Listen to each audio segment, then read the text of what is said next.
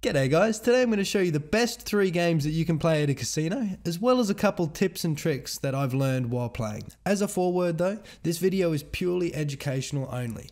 No matter what game you choose, it's always going to be partly luck. You should only ever gamble for entertainment and with money you can afford to lose. Now, number 3 is Blackjack. This game is universally known to be pretty fair, with a house edge of about 2%. Now, I'm sure that most of you guys have heard of card counting, but the sad news is that with modern day casinos and their continuous shuffling machines, it's pretty much impossible to do. The best way that you can make money with Blackjack is by learning basic strategy. Now, it's not too hard to pick up, and if you play a couple hands while looking at the guide, you'll learn how it operates pretty quickly, but essentially doing that will give you the best odds of winning no matter what cards are dealt.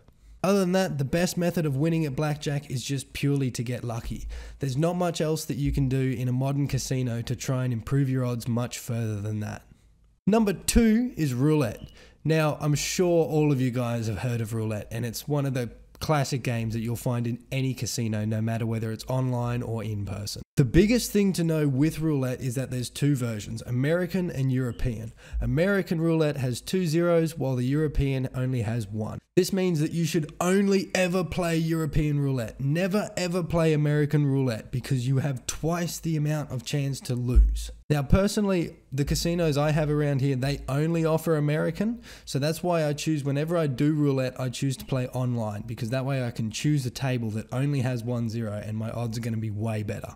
But aside from that, there are heaps of strategies for Roulette. There's the martingale, the reverse martingale, the Romanovsky, several variants like the table flip and the Fibonacci betting scheme. All of these I've made a couple videos on so that you can get a feel for all the different types of strategies, depending on whether you want something that increments consistently or something that's a bit safer like the Romanovsky. So I'll leave a couple links down below so that you guys can check it out. The best way to ensure a win with Roulette though, no matter what strategy you're using, is to go in knowing how much that you're planning to win and with a starting bankroll, so that if you lose it, that's okay, you've already got that accounted for, but you know how much you're going to win and then walk away from the table with, because otherwise if you stay forever, you're just going to lose it all. Now, the best game that you can possibly play at the casino, and the one with the best odds and most likely to give you your money back, is one called Baccarat. Now, this is one of the less popular games in the casino, and I know a lot of people that haven't even heard of it before. But basically, the goal is to try and get the highest 1-digit number possible.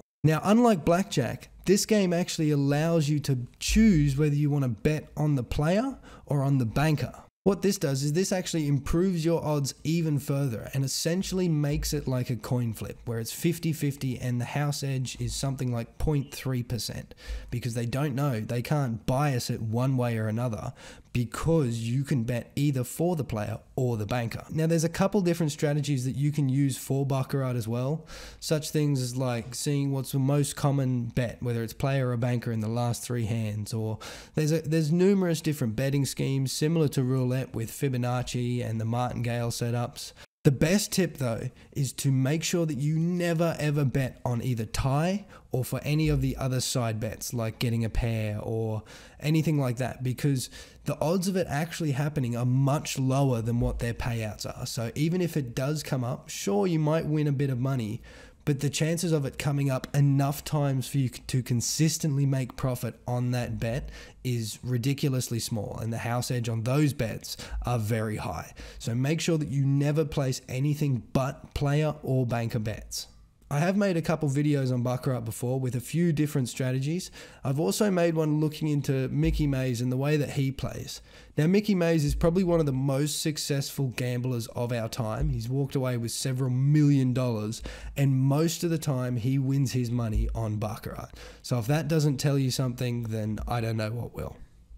But I hope you guys enjoyed this information. I've really tried to condense my videos down. I've had a few people say that, you know, I talk too much or I get carried away, and I know, I'm sorry that I do. I do have a tendency to ramble. So I think I'm going to try and do a more edited style of videos where there's more cuts, less downtime between the words, and, you know, keep you guys engaged a bit more.